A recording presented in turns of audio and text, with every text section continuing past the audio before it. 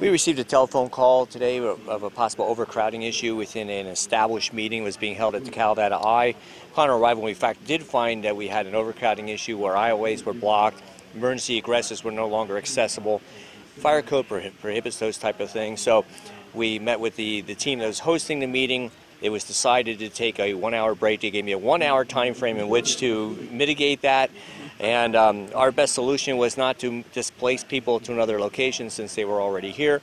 However, to expand the capabilities of the existing venue to include an outside resource with the help of KPVM, which I can't say how invaluable the assistance was to Vern and those folks, to get the ability to create an internal and an external meeting area.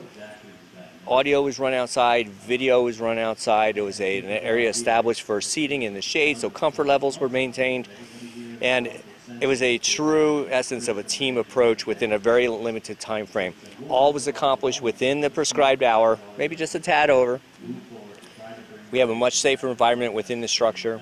We feel comfortable. We've posted some additional personnel on location in the event that there's a medical emergency or some other type of thing that may have occurred. So we're best prepared to mitigate that emergency in a very timely fashion.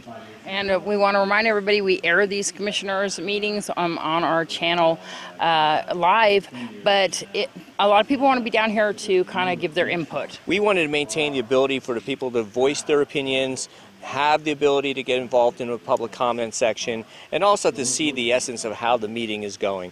And so we accomplished that here today without having to displace anyone.